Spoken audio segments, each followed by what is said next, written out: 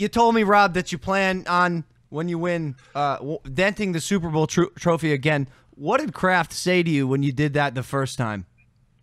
You know, it wasn't, you know, at the moment, like, here's how it went down. I did it, and then the PR guy, Stacy, like, he's the PR of the team. He's the media guy of the team. Does a great job, but, like, he gets real nervous, like, when I do things. Like, he used to get real nervous when I used to have pictures of my shirt, like, of my shirt off me, when I, like, people would take pictures of me, like, when partying, like, Rob, like, we can't have that, like, like that type, because he just wants a clean image. That's what he does.